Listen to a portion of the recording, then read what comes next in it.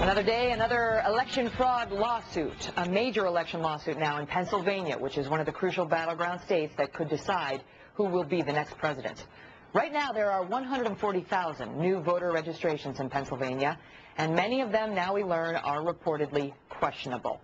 The registrations were gathered, you won't be surprised to hear, by the group Acorn. That is the left-wing group that's now under investigation for voter registration fraud in at least 15 states. The Pennsylvania Republican Party now filing a lawsuit asking a judge to force Pennsylvania's Secretary of State to make sure that these new registrations are all valid. The lawsuit says that Pennsylvania's 21 electoral votes and the next president may be determined by illegal ballots without some sort of court intervention.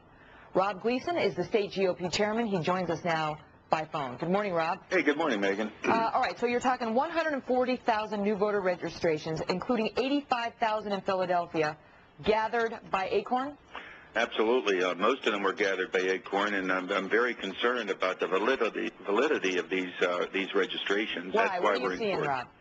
Well, I mean, the Philadelphia flagged 50,000 duplicate registrations. So just think how many more slipped through. So there's going to be a lot of people in the Philadelphia and other counties, too, that are going to be able to vote more than once.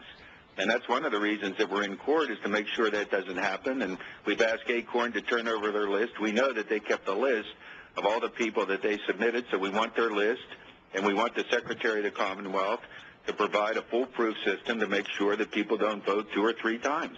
We've seen reportedly registration forms there where the signatures were all in the same handwriting, where street addresses were found, in fact, to be vacant lots, where names were listed on the forms that appear in the same order as they do in the local phone book. I mean, there is, at least, as we say in the law, a prima facie case of somebody committing registration fraud. It appears these forms have come from the group Acorn, at least in part. What does the Secretary of State in Pennsylvania now say about it?